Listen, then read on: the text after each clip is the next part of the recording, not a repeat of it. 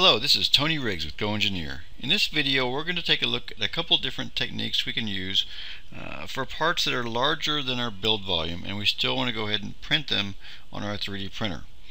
Now there's another video that covers what we can do inside the Insight software, but here's some ideas for joints that we might be able to put in our actual CAD package.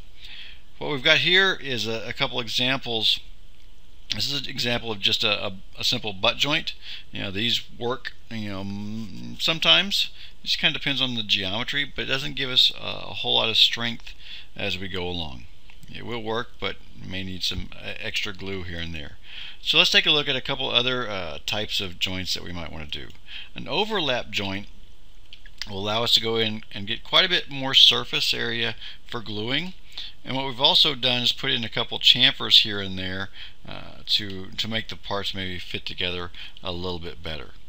So there's an overlapping joint.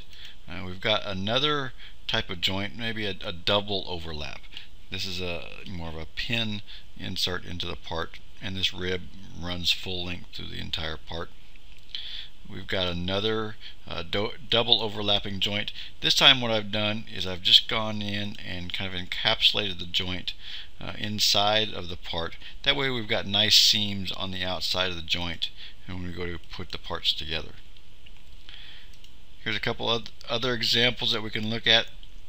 I've got a puzzle joint. This is a nice strong joint for our part, and it keeps it from sliding left and right. It still can move up and down if we have enough slop in our part. So here's another example of what we might be able to do with an overlapping puzzle joint. A lot of times people don't want the puzzle joint to be seen on the top side, but on the bottom side we can come in and still have our puzzle joint. So let me come in and hide these bodies one at a time. We've got a male joint there, and then if we come in and hide this other guy, show him, we've got just a female slot for the parts to fit into. And you're probably going to need a little bit extra clearance there in there depending on the geometry to get the parts where they'll slide together. Now these are all examples of things we can use for nice flat joints. Cylindrical joints are another story.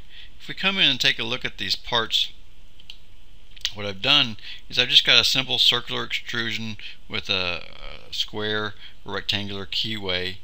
I've added a little bit of a chamfer to the top edge of the part, but on the adjoining part I've gone in and I've cut that same pocket into the part. But I've done it a little bit differently. If we come in and look at a section view through the part, I want to go ahead and make the cutout into the part a little bit deeper than the male plug. We don't want it to bottom out on this top surface. We want to give it plenty of clearance to the top there. Again, another little chamfer to see how it fits in there and slides in. So depending on their geometry, you're going to have a couple different things you can do with a lap joint or a tongue and groove type situation. But the idea here is just to get kind of creative and think outside the box to get your parts where they'll go together. With this example with the keyway, it'll keep these cylinders from spinning, and they'll lock in the correct orientation. We just want to give it plenty of strength and gluing area, and a nice way where we can split the part up to print it in multiple builds. So this was Tony Riggs with GoEngineer, and I hope you find this information useful.